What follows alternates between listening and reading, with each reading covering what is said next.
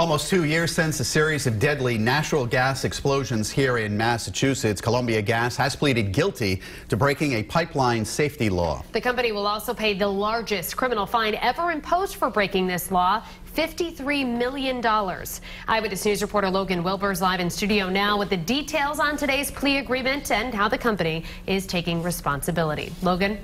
Shannon, Mike, the Merrimack Valley explosions resulted in 1 death, nearly 2 dozen injuries, and more than 130 buildings being destroyed. At the time, a fire chief on the scene described it as Armageddon. Now, 17 months later, Columbia Gas is being held criminally and financially responsible. The FBI's announcement of a plea agreement coming down first thing Wednesday morning.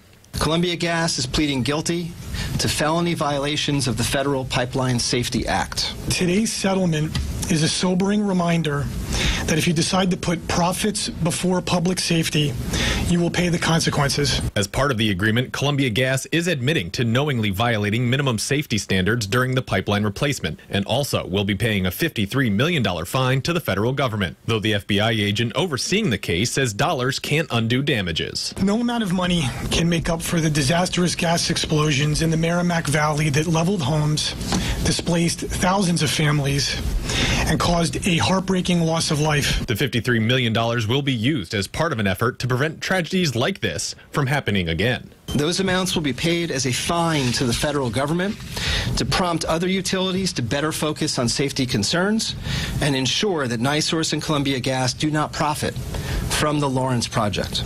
U.S. Attorney Andrew Lelling says, according to an internal company notice, Columbia Gas knew as early as 2015 and still disregarded a known safety risk, despite the potential to lead to a catastrophic event, including fires and explosions.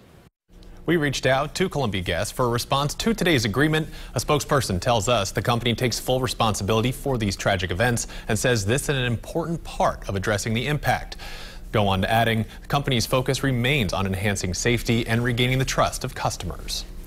Now, in addition to the $53 million fine, both victims and Columbia Gas are waiting for a court to approve a $143 million settlement for property damages and other costs associated with the explosions. The decision is expected to come tomorrow in Essex County Superior Court. Live in studio, Logan Wilbur, Eyewitness News.